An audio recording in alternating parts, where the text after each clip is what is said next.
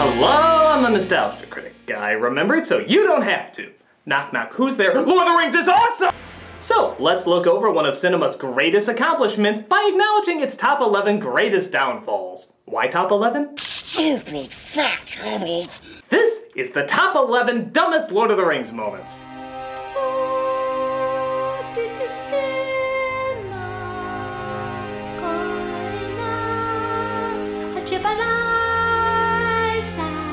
Number 11.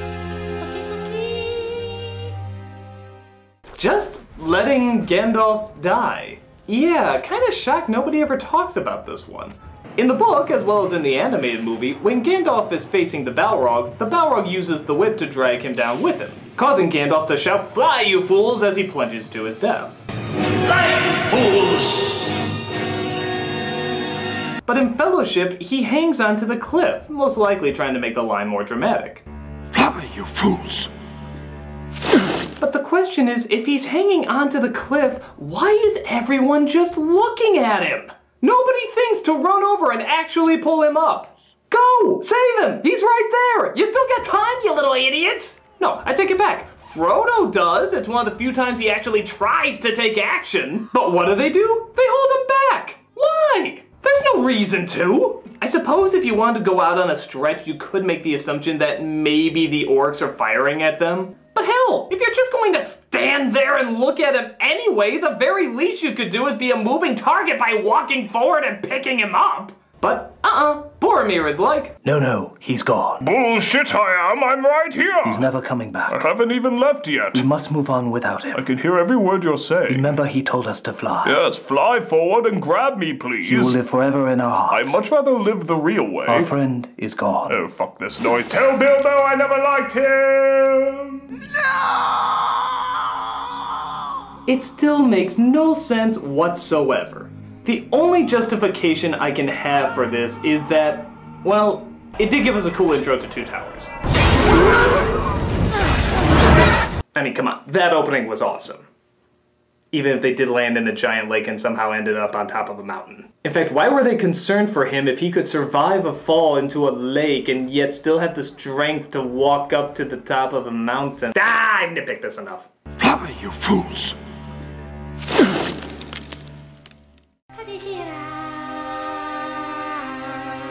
Number 10.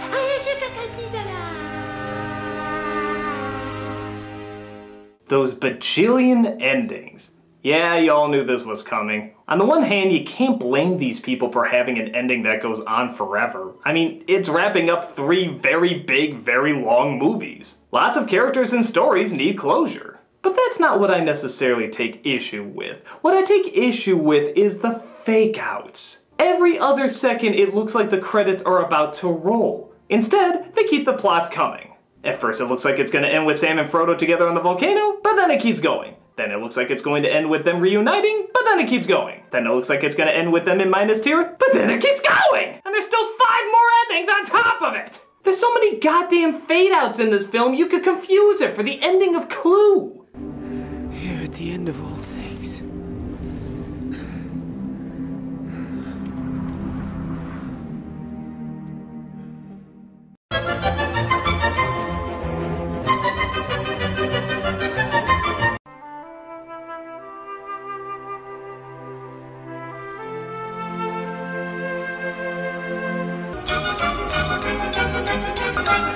How do you pick up the threads of an old life?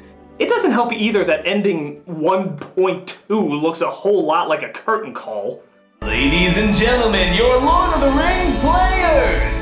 Billy Boyd and Dominic Monaghan as Merry and Pippin, John Rhys Davies as Gimli, Orlando Bloom as Legolas, Viggo Mortensen as Aragorn, Rudy as Sam, Big Scary Eyes as Frodo, and Sir Ian McKellen as the always enduring, always heartwarming Gandalf. Ah! That is fucking terrifying. Please don't show that again. Ah! By Jesus, that's gonna haunt my nightmares. Stop that.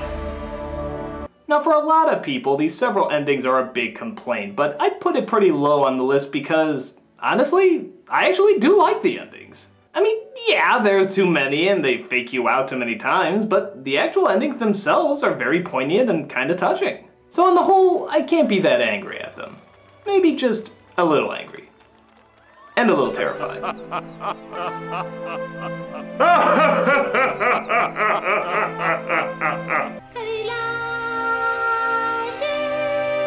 Number 9.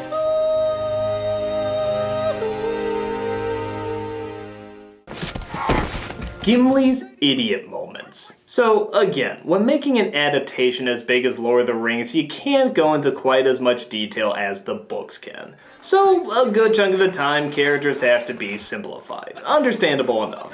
But good God, what did you do to Gimli? Ah, yes, the dwarves that go swimming with little hairy women. At first, he started off okay. He was simple and emotional, but still had a sense of honor and dignity. Let them come. There is one dwarf yet in Moria who still draws breath. But as the movies went on, he just got goofier. And goofier. What do trees have to talk about except the consistency of squirrel droppings? And goofier. He went from being his own unique flavor of badass to just silly comic relief. You could have picked a better spot. I cannot jump the distance, you'll have to trust me. Knock me in! Even he seemed to realize that his whole race merely existed to get a chuckle out of the real heroes. It's true you don't see many dwarf women. And in fact, they're often mistaken for dwarf men. And this in turn has given rise to the belief that there are no dwarf women. And that dwarfs just bring out of holes in the ground. Don't believe me? Just watch this scene and tell me if the punchline music doesn't write itself.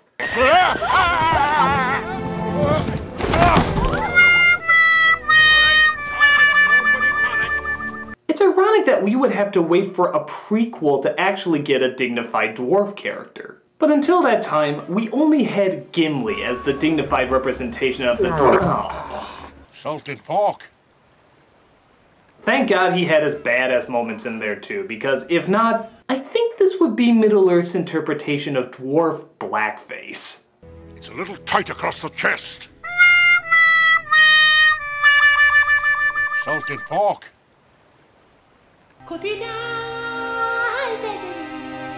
Number 8. Legolas's perfect moments. If one character can be too flawed, then another can be too perfect. Again, Legolas started out as a very precise, somewhat advanced hero in the first movie. But as the films went on, you started to wonder why he couldn't just fight this war himself. Look at this son of a bitch! While everyone's doing their best to fight off soldiers on ground, yeah, Aragorn's like, hey Legolas, would you mind bringing down a 5-story elephant? Come on, you can do that in your pointy-eared sleep. But the bizarre thing is, he can! Without even batting an eye! Is there even a bead of sweat on his forehead?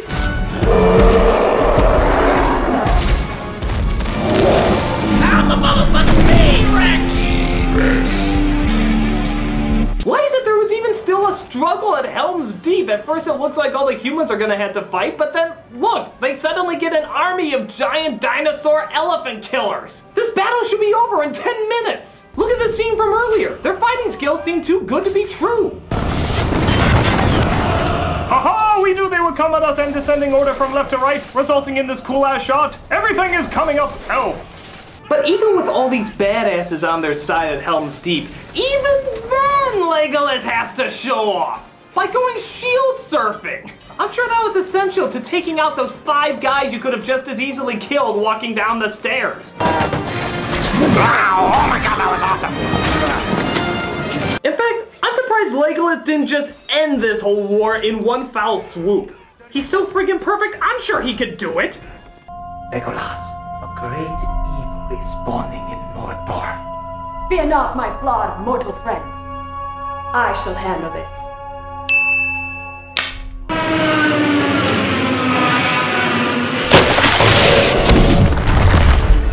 Like a motherfucking boss. Legolas, you're too good to be true. And that is precisely the problem. I'm the motherfucking T-Rex! I'm the motherfucking That still only counts as one. Number 7.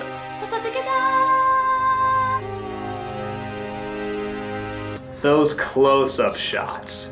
I've mentioned this before, how a lot of movies and shows back then felt they needed to get a lot of wide-angle close-up shots. This would be fine if the idea was to create an uncomfortable scenario, but for a while, it seems like a lot of directors did it just to be different and artsy. And here, it's no exception. While this decision did tone down big time in the other 2 movies, and thank God for that, we had to put up with quite a lot of it in Fellowship of the Ring. And don't get me wrong, sometimes it's called for, like this scene where Frodo's about to put the ring on at the Prancing Pony, which, by the way, might not be the best name for a place like this. I look at the atmosphere and I feel more the decaying mule. But like I said, here it's supposed to be a little off and uncomfortable, so the close-ups work.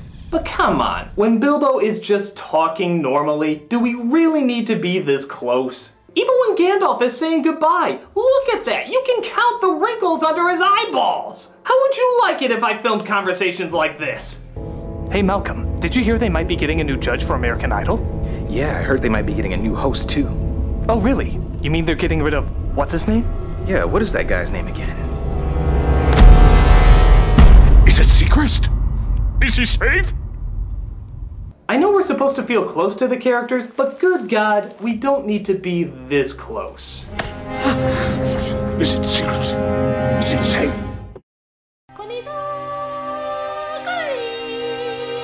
Number 6. Denethor. Just Denethor.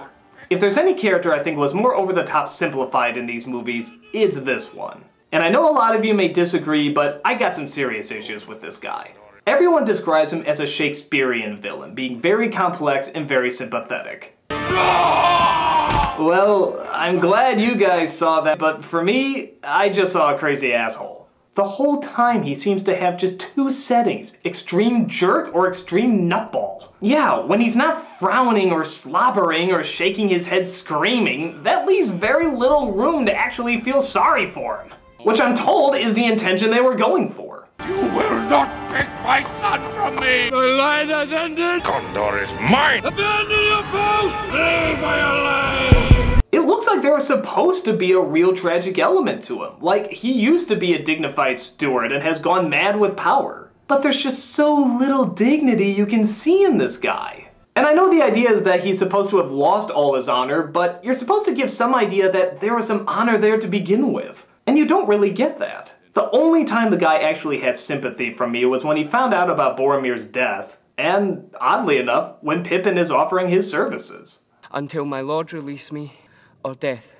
And I shall not forget it, nor fail to reward that which is given. He does actually seem thankful and somewhat kind in this brief moment. And I'm not saying we need a ton of that, but we just need more than what we got. But no, we need obvious symbolism to show that the decision makers in their ivory towers don't understand the fragility of life.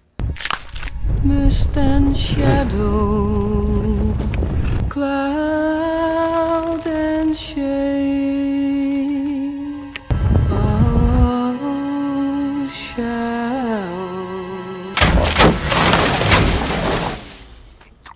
fade. I'm ignorantly benign! Come on, if I wanted slurping disgustingness, I'd go watch more of Gimli. Even his death seems over the top goofy. Just when they're about to give him something close to a remorseful moment, what do they do?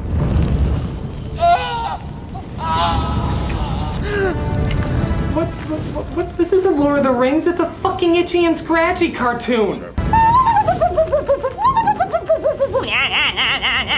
All I gotta say is, if you were looking to create a sorrowful Shakespearean villain, my guess is you need a little bit more dignity than this.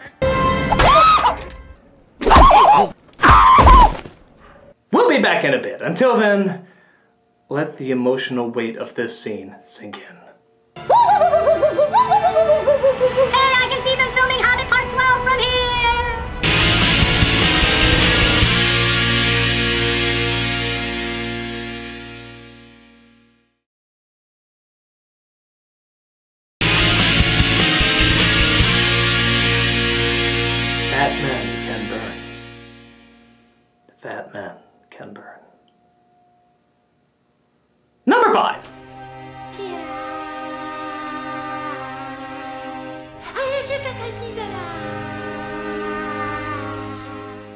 I'm not dead! There's a saying that nobody ever really dies in TV, that there's always a way to bring a popular character back. Well, the same definitely can be said for Lord of the Rings movies. First they think Gandalf is dead. Hallelujah. Then they think Merry and Pippin are dead. Hallelujah. Then they think Aragorn is dead. Hallelujah. Then they think Frodo is dead. Hallelujah. Good God, I thought the ending had too many fake outs. This is like a new world record. Hell, they probably cut this Mouth of Sauron scene from Return of the King because it was twice that they did a Frodo death fake out. I have a token I was bidden to show thee. Know that he suffered greatly at the hands of his host. We've done this already. The whole spider killing him thing. It didn't fool us then, it isn't fooling us now. Honestly, we just want you to open your gates for a moment. Legolas!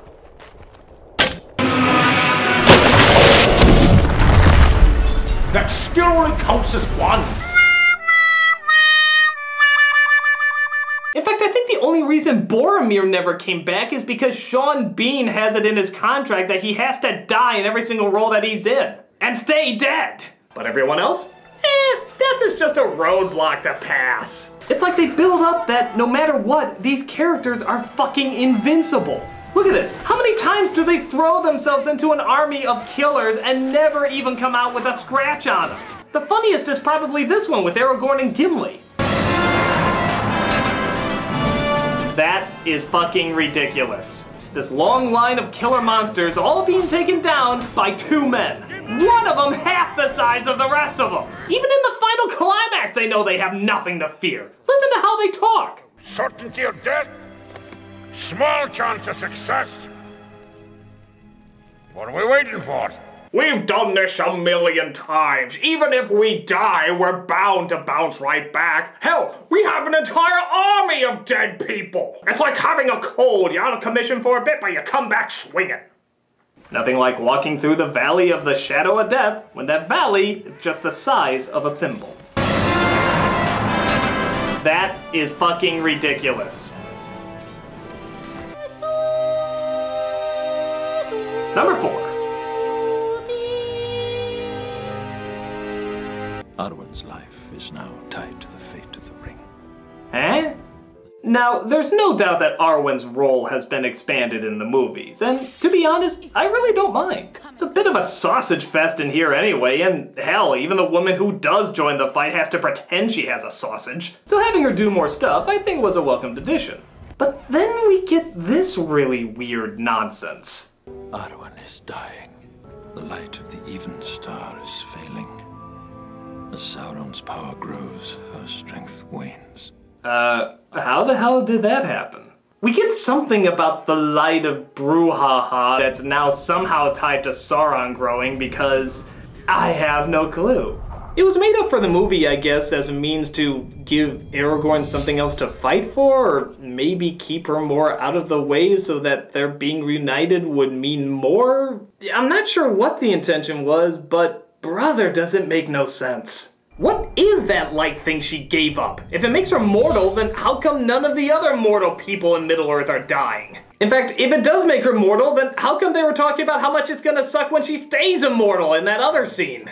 In fact, hell, they made immortality look like such a bitch, she'd probably be welcoming death by this point. In most cases like this, you could say that it's explained in the book, but this was a new scene, and talked in very little detail about it. The more I think about it, maybe it would have been cooler if they wrote it that she went to fight with the rest of the army. She was originally filmed in the Helm's Deep battle until they edited her out. Wouldn't it be nice to give her a little bit more battle damage than a branch from a tree? Ooh, look at that scar, it shows she's tough and pushes on after battling prickly leaves. I don't know, if you're gonna expand the character, at least do it in a way that makes sense. Until then, look pretty, cry, and don't cut any hedges. Arwen's life is now tied to the fate of the ring. Eh?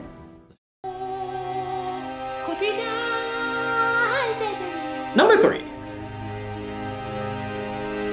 Sam and Frodo's gayness. Okay, now let me make one thing perfectly clear before anyone has a heart attack. If Sam and Frodo were actually gay in the story, I wouldn't care. Hell, it'd be cool. Maybe they'd be the first gay characters in fantasy. openly gay anyway. But that's not what bothers me. What bothers me is that the intention was not to show the power of love, it was meant to show the power of friendship. Having a friendship and being in love are two different things. There's the love you share for a person you have an attraction for and want to live the rest of your life with, but there's also the love for a determined person who will always have your back and be by your side. And the reason that bugs me is that this relationship, while I do believe unintentionally makes them look more romantic than friendly, is that it's obvious Tolkien wanted to show the strength of friendship, for reasons of nobility and caring rather than lust or romance. Lust and romance is fine, and we see it everywhere in big epic stories. But that's not what this is about. This is about two people who care for each other as the closest of companions. And truth be told, there's only a few popular stories I can think of that really dive into that. You don't often see two people of the same gender who give up their life for the other just for the reason of friendship. If it's opposite genders, fuck it, they'll almost always hook up by the end of the story. So that's why I think it's more important that a friendship element was played up more than a romantic one. And again, I don't think it was intentional, but it's still hard to ignore that it comes off that way. And so much of that comes from just how friggin' lame these lines are. Let's just look at some of these scenes again. Frodo was really courageous, wasn't he, Dad? Yes, my boy. The most famousest of hobbits. And that's saying a lot. You've left out one of the chief characters. Samwise the Brave. I want to hear more about Sam. Frodo wouldn't have got far without Sam. Now, Mr. Frodo, you shouldn't make fun. I was being serious. So was I. I'm just waiting for Gollum to roll his eyes and say, "Oh Christ, just propose already!" And even the friendship/romance doesn't always make sense. Frodo sends Sam away because he thinks he ate the last of the Lambus bread. Fair enough, he's possessed by the rings and being manipulated by Gollum, but Sam actually starts to oblige until he makes this little discovery. What exactly is he supposed to realize there? So I didn't eat it! Wouldn't his return have been a lot more powerful if they didn't show this scene? If Sam just said, fuck it, he's my friend, I'm gonna go and fight for him anyway? That would have been a lot more noble. But no, he had to realize that he didn't eat the bread that he realized already he didn't eat. Huh? Like I said, I don't think it was intentional, but the more cheesy these scenes are played out, the more you can't help but think of a corny romantic novel. So you can't act surprised at the comparisons. And I think we all know there's plenty of those. Granted, at the end, the relationship does work. Sam gets married, Frodo goes on his own path, and they do share a connection you legitimately believe in. Just maybe you believe in it a little more than what was intended. I can't carry it for you, but I can.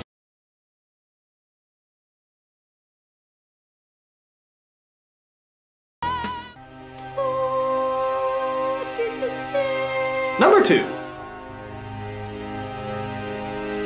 Sarah... who? There is no doubt that the biggest fuck you to a character came when Saruman, the only human villain you have throughout any of these movies, was completely left out of Return of the King. What the hell? He doesn't even make an appearance, a wave goodbye, or anything. He just doesn't show up. This is the guy that was the center of the poster in the last film. Your major villain second to only that giant eye thingy. And he doesn't even get a little wave goodbye? What a ripoff. Now, in one sense, you could make the argument that Sauron is really the villain, so you don't need to spend a ton of time with Saruman anyway. But there's two big problems with this. One, the excuse that they give is not to go after him. That he's too harmless now to do any real damage. Fucking what? Well, let's just have his head and be done with it. No. He has no power anymore. The filth of Saruman is washing away. Yeah, he's learned his lesson. I mean, come on, what are the chances of an ancient evil that we don't kill all the way possibly coming back and biting us in the eye? That doesn't count, he's an eye. And second, they had a perfectly good scene of him shot and edited already. Yeah, if you go to the extended edition, it's right there, right at the very beginning. It ties up all loose ends. The connection between him and Grimer, a final send-off between him and Gandalf, and yes, they don't just ignore the big evil genius who could obviously cause trouble later. He's killed off. And in a pretty cool way, I might add.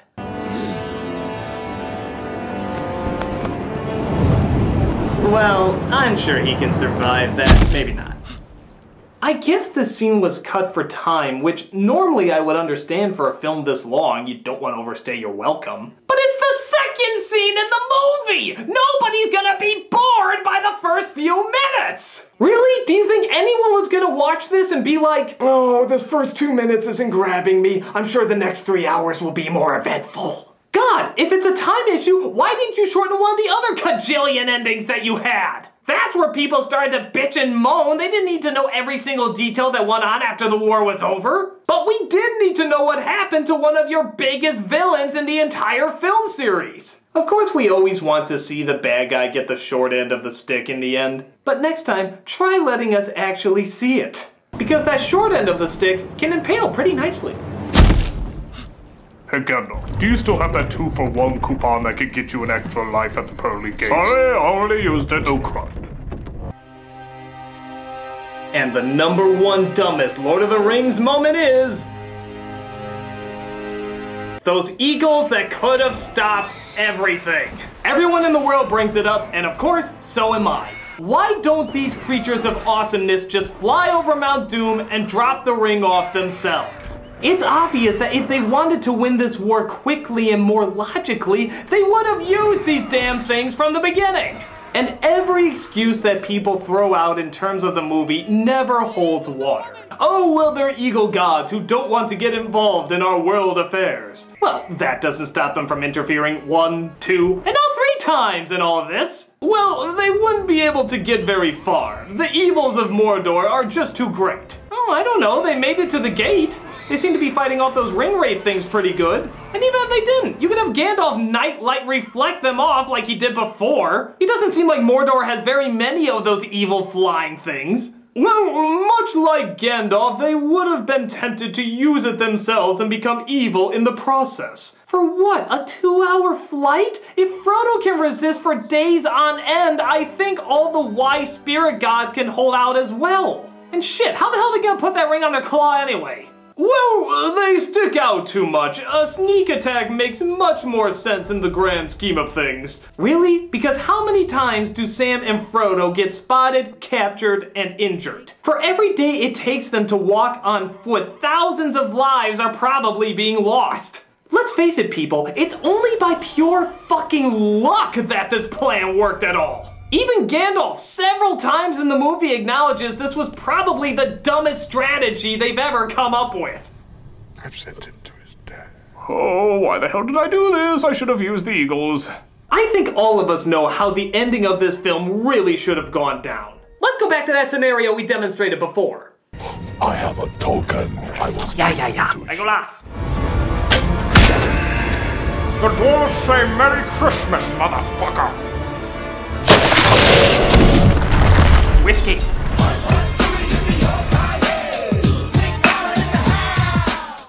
Even the series How It Should Have Ended gave their take on this. Well, that was incredibly easy. Yes, it was. Can you imagine what it would be like if we had walked the entire way? Don't be so. Oh my gosh, can you imagine? That's ridiculous. You can make up whatever excuse you want. You can say that some way or another this was the right thing to do. But for me, this is by far the dumbest Lord of the Rings moment. Now let's count down the most awesome Lord of the Rings moments. Oh wait, we can't, because there's too fucking many!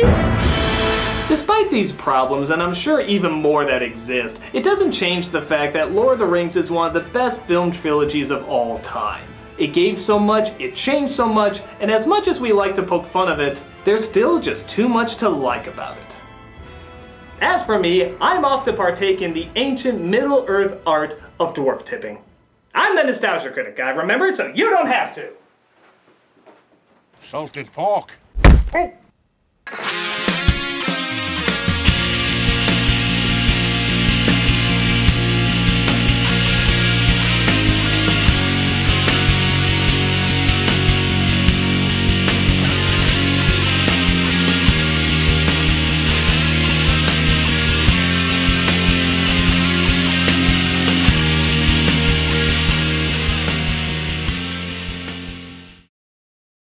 I shall handle this.